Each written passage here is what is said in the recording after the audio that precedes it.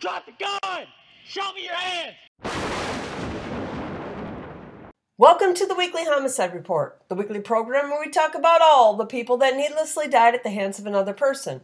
Now let's take a look at this week's graph. Chicago continues its streak of double-digit homicide weeks, reporting 14 this week. They reported 2 mass shootings in the last 7 days that resulted in 19 injuries, but fortunately no deaths. Philly reported 6 and sits at 358. Last year at this time they had 447, so they're 20% lower than last year's pace.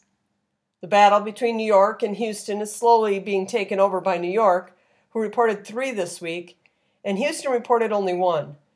I may need to look for another source for Houston as their numbers recently have been a little suspect. Our nation's capital added 3 and retains its lead over Baltimore, which reported only 1 this week. D.C. currently has 55 more this year than they had at this time last year. That's a 31% increase in homicides. They've already passed their yearly totals for every year going back 20 years except 2003 when they reported 248. But they should pass that by the end of November. And New Orleans added 1.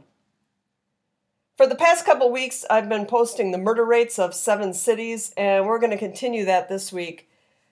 So look at this list of 7 cities.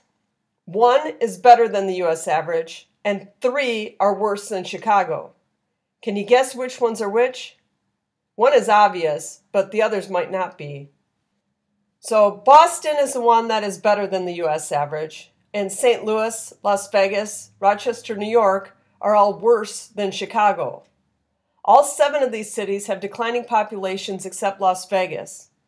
And considering the large number of tourists Vegas gets each year, most of which are drunk the whole time, Vegas is probably safer than this number suggests. Of these cities, San Francisco is declining the fastest, losing around 48,000 people a year since 2020. Boston would be next, as they're losing around 18,000 people a year. When you look at all these graphs side by side, you have Philly, Atlanta, Las Vegas, and Rochester, all with similar numbers. If someone would have asked you which one was worse, would you have guessed that all 4 are relatively the same? I'm going to continue to add these murder rates into this video, and these numbers are calculated using the 2023 numbers, so this is about as current as you're going to get for these rates in these cities. And for my regular viewers, I just want to say that from now to the end of the year, my work schedule is going to get a little crazy, and the videos will likely get a little less consistent. So there will be days that no videos post, but I'll do my best to keep to my regular schedule and try not to miss too many days in a row. Well, that's all I have for you today, but I'll be back next week with the week 45 numbers. Until then, have a great week, and I'll catch you next week.